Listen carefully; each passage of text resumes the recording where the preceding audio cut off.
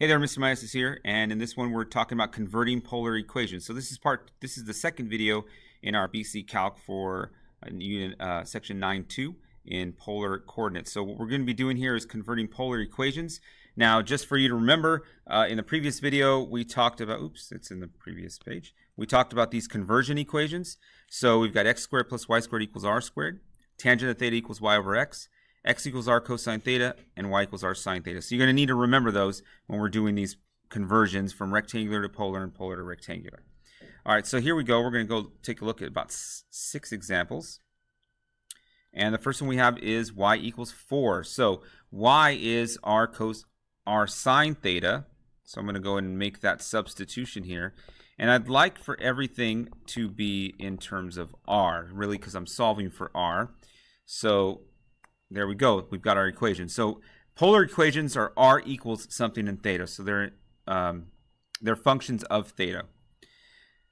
So here we're going to also substitute x. We're going to have r cosine theta minus r sine theta plus 2 equals 0. And we're going to go ahead and throw those in there. And I'm going to go and factor out the r in each of these. Move the 2 to the other side and divide. And that will be our function of r. All right, so let's take a look at the last one here. Now, if ever we see x squared and x squared plus y squared, I automatically know x squared plus y squared equals r squared. All right, so 2x is r cosine theta.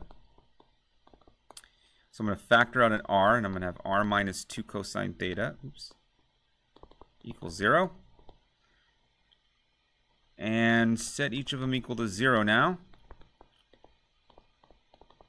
Now r can't be 0, so that's not even a function. So we're really going to just have r equals 2 cosine theta.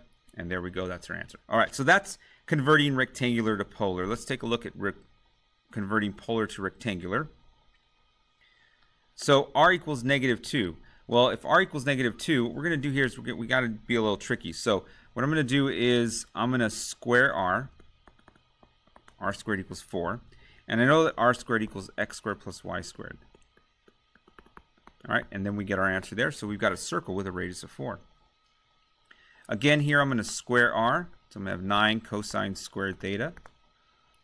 X squared plus y squared equals 9. Oops, I forgot it's not squared. I'm not squaring both sides. I'm multiplying both sides by r. It's a little bit different. And the reason I want to do that is because r cosine theta, I know that is going to be x. All right. So here's our equation. Now I can do some more simplifying for that. I can move the 3x over and do all kinds of stuff, but that's good enough. We don't need to simplify for that one. Our last one here is r equals 2 cosecant theta. So I'm going to go and convert. Whenever we see a cosecant, I really don't want cosecants or cotangents, secants. I want to change them into sines and cosines. Multiply both sides. And r sine theta we know is y. So we get y equals 2. That's it. All right. So there are some quick examples of converting polar equations to parametric equations and parametric equations into polar equations. All right. We'll see you next time.